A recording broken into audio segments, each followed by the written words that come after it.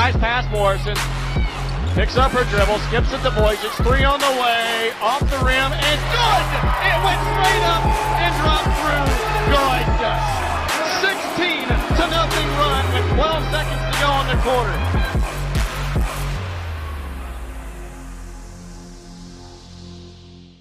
Good afternoon, everyone. We welcome you inside the Ferris Center for the final time of this three-game homestand that's gone over the last couple of weeks. It's the annual Pink Zone game here for game number one of the Southland doubleheaders. Your Central Arkansas Sugar Bears and the Southeastern Louisiana Lady Lions meeting for the second time this season. The Sugar Bears trying to earn the split of the season series after losing 62-53 on January the 5th up at the UC in Hammond, America. Basically, there are 7 teams vying for 2 spots to make it into the Katy, Texas, into the Southland Conference Tournament.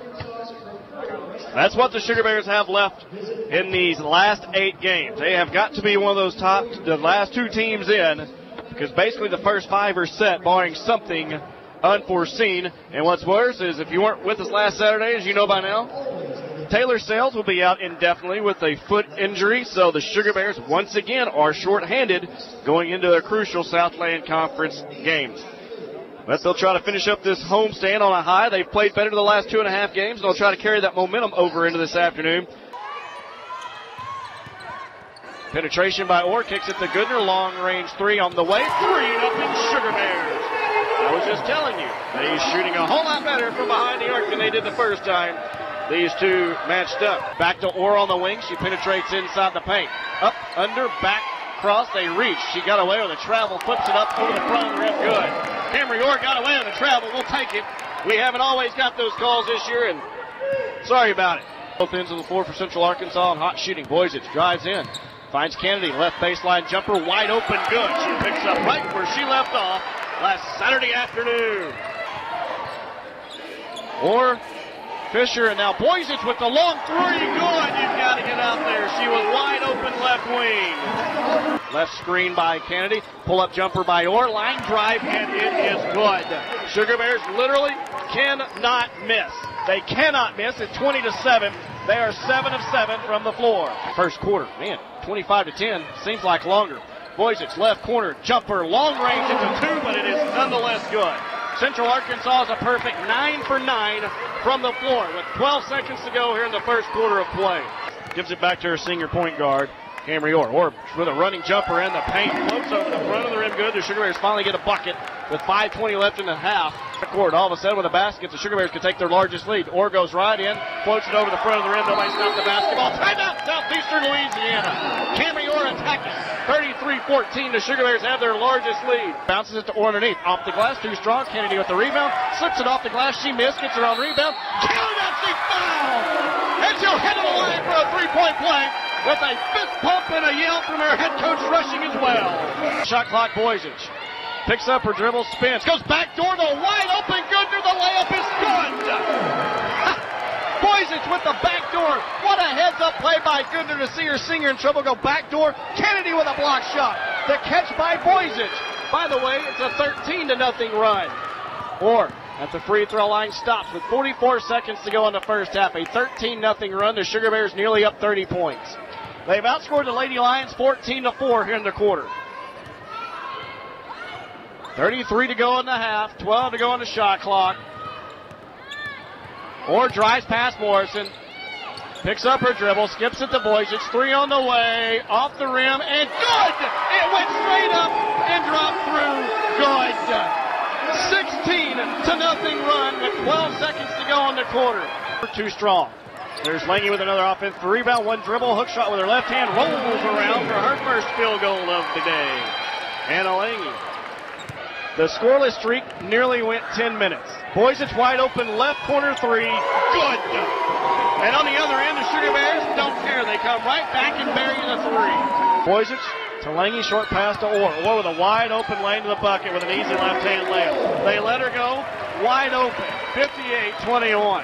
Leading scorer coming in, 4th best scorer in league games. 13 seconds to go, shot clock off here in the third quarter of play. UCA outscoring them 13-9. Camry Orr's going to hold the ball. With 7 on the clock, there she goes. Uses a screen by Lange. She'll drive, step back, jumper on the way. Good.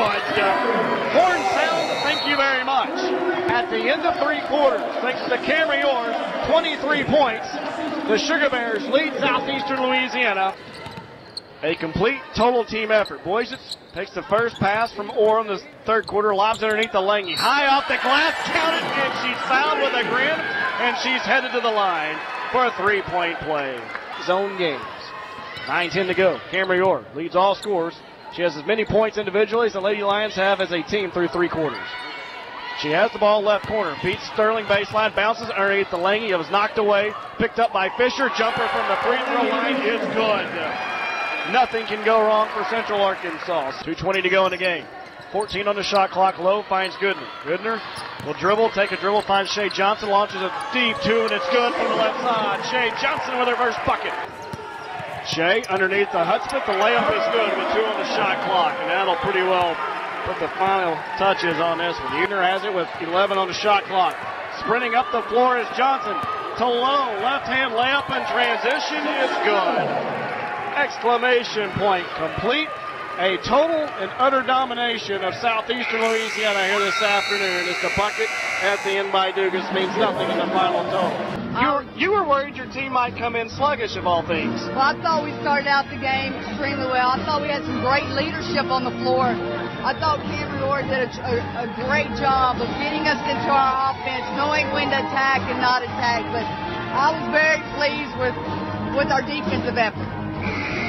I thought Fish, I thought Maddie Goodner, not sure what we're going to talk to her. She had 6 points, 3 steals, 2 rebounds, 2 and she didn't come out. Hey, a solid effort defensively for us. Your incredible lives are what make Arkansas so special. That's why doing our part to keep you amazing is our mission. By providing the most skilled doctors and nurses to heal you from sickness or injury, and giving comprehensive care to support your recovery, we're your guide to health, all so you can keep on giving, keep on inspiring, and keep on amazing.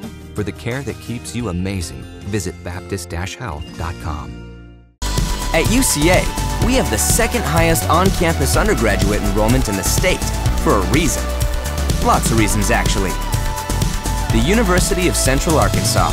Go here and go anywhere. So, again, everything went right in the first half. What from your perspective, you were on the floor the whole time, so you're a good person to ask. What'd you see? What worked so well, especially compared to the first time around against the Lions? I think when we started our offense the first few minutes, when I knocked down the first shot, it was just energy. And it was just so fun knocking down that first shot because once we knock down that first shot, anything's possible. We have more energy. We were like, okay, now we're good. We got that first shot off our shoulders, and now let's just go play. And Camry Orr just was going and going, so that just pumped us up, and it was just we felt unstoppable out there, and It was just so fun because we were 9 for 9 the first quarter, so it was just like, okay, we're gonna just keep shooting until we miss. Yeah. And we were just having a blast out there in our huddles. We were just enjoying the huddle talk, and we were making jokes, and we were just enjoying our time out there as a team. It was fun. Did Coach tell you you're going to play 40 minutes, or did that just the way the game flowed? No, she did not tell me.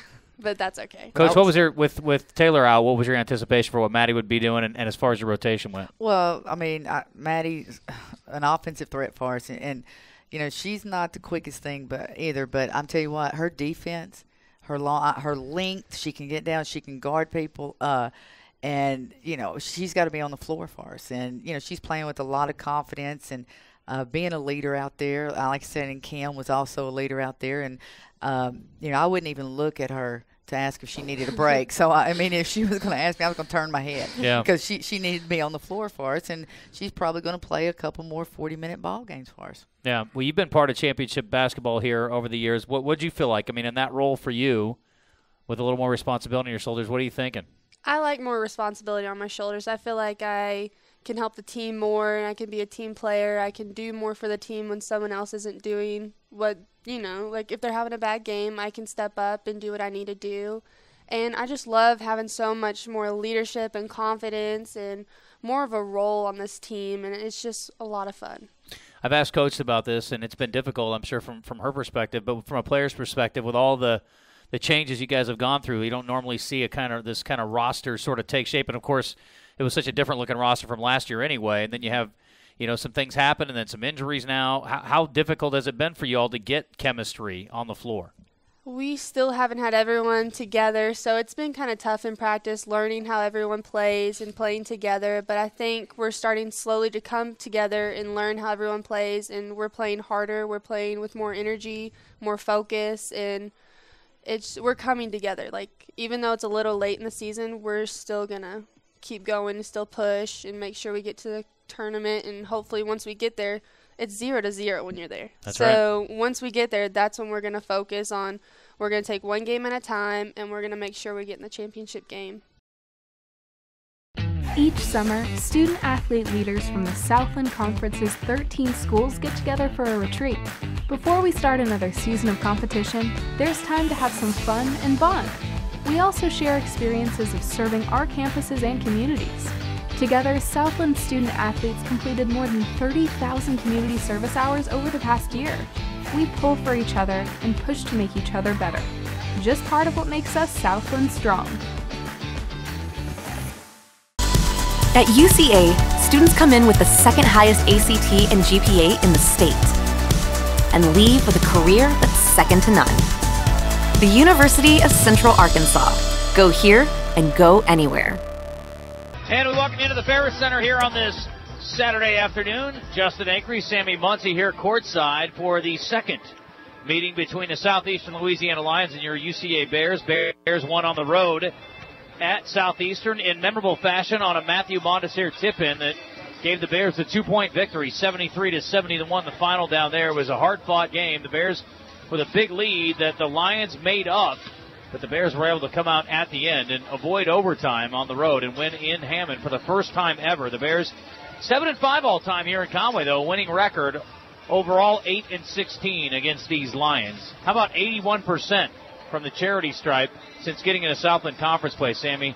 Much improved for a team that started 0-3 in conference play, and they are now sitting at 6-4. So I think people can do the math, the fact that they have won 6 of their last 7 games, and they are on fire. The lone loss to undefeated in conference and league leading Sam Houston State.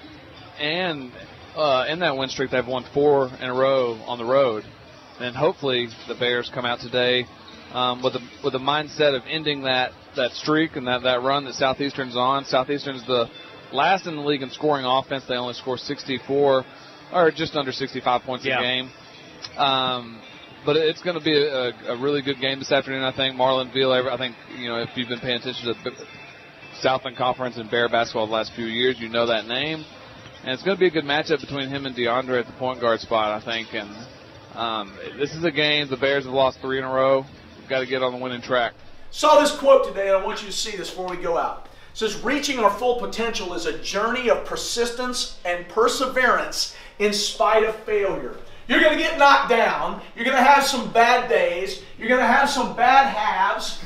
Your coach is going to get on you. Your coach is going to say some things that ruffle your feather. But do you have the persistence and the perseverance in spite of the failure, in spite of the things that make you feel uncomfortable, to reach your full potential? That's what you're trying to do today. In spite of it all, we got 8 games to go. In spite of it all, everything you want to do is still in front of you. So I say the last thing again, go take what you want. Let's go get this done. Yeah! Unruh drives, kicks, short corner. Koval gets the Bears on the board. Baseline drive by Chatham, pushed off, no foul called. Gets it to Kaleem Bennett all the way in, layup off the glass, and good! That's what he's great at, and that's what he's got to do more of for this team. Kaleem Bennett absorbing the contact and getting the shot to go. The foul is going to be called on Charleston. Koval will get it again. Face up Greenwood, pulls up jumper, and good. That's tough. Tough to guard right there. It is tough to guard, but I like it because he did not wait. Yes. He just went, and it was decisive, and it worked out well for the Bears, who have cut the lead to 4. He certainly created it, whether he gets credit for it or not. Jones, 3 from the left wing. Good! Bears tie it up at 13 apiece with 10.5 to play. Mondesir, hard drive kick. Kailu 3 straight away. That's good. We're tied at 18. Nice little answer right there. 9:20 left in an entertaining game so far. And 3. Unruh races over and pulls down the rebound as Sanders and Koval go crashing to the floor on the rebound attempt. Unruh up and good. Drew a lot of contact there. No foul called. And Official says the defender went straight up. Not sure I agree with that one, but Unruh, nice body control for the senior as he gets his team back within one. 21-20 with 7:10 left. Next to Unruh, thought about pulling the trigger again. Instead, will drive all the way, scoop up and good. He had Edwards on him, and he said, this dude can't hold me. Going right by him. Yes, he did. Sailed right by to cut the lead to 3. 26-23 with 26-23. Let me try that again with 5:20 left. Comes in, starts directing traffic. DJ by Beal, all the way in, up off the glass, and good. And a nice bucket by DeAndre Jones to cut the lead to 6, 38-32. Kailu down on the baseline against Charleston. Will back him down, put the left hand up, and good. Nice. And that is a patient but decisive play by Eddie Kailu. Knew exactly what he wanted to do. Play DeAndre Jones off a high screen, goes all the way in, stops, hit pops, and it's 38-36. DeAndre Jones off the screen, nice play. Great start to the second half. 40-36 Bear ball. Koval back in the game, faces up, goes baseline, spins all the way in, shot up and good. And there you go. Quickly, decisively against Starwood. 49-43, Lions lead it with 11:35 left. Kaleem Bennett on a rough shooting night has it. Now kicks it to Grant in the corner against Parker Edwards, who's made 4 threes here today. Kailu to Bennett. Bennett drives and kicks. Koval straight on 3. That's good. And nice offense there by the Bears. And that's, again, Koval can get that shot a lot. Bears down 11. Plenty of time left.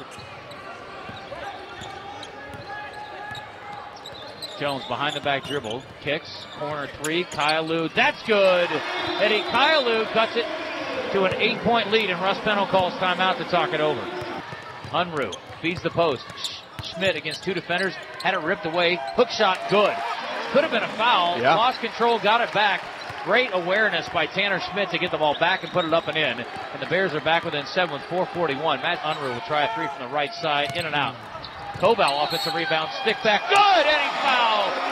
Great play by Koval. And boy, I've never seen a ball go further down and come back out than Unruh's did. That thing was almost through and somehow came back out. But luckily, it was Hayden on the spot to a 9-point lead. 3-possession game with 52 seconds. We've seen crazier things, but the Bears have got to get a 3. Unruh, turnaround, 3-pointer, good. That's Unruh cuts it to a 6-point lead just like that. 68-62, and that's exactly what the Bears needed. They're going to have to get some help by the Lions at the free throw line, though. Unfortunately, for the last 3 games, that hasn't resulted in any victories. Right. 71-67. Both free throws good. Still a 4-point game. Ball inbounded to another bounce pass. Beal, and he is touched by Thatch Unruh, who nearly ends up in Sammy Muncie's lap. And for Unruh, he's done. Made them both. Koval will inbound it. Pressure in the backcourt, just trying to run clock here by the Lions. Smart by midcourt. Yep. DeAndre Jones into the front court, drives, kicks, extra pass to the corner. Widener 3 on the way, short. And that should do it. Beal, they're not going to foul him. Yes, they are for some reason. 3 seconds left. It's an impossibility now. That'll do it. Bears are going to lose today here. 4 straight losses, and that is extremely disappointing, man. Extremely disappointing. Coach, as far as quality of shots and offense, the way you guys ran the offense against a very active Southeastern defense, how did you guys feel? Because obviously shooting percentages weren't there. You guys didn't knock down a lot of shots today. They didn't make a ton either. But and your defense certainly improved in the second half. But what did you see from your offense today?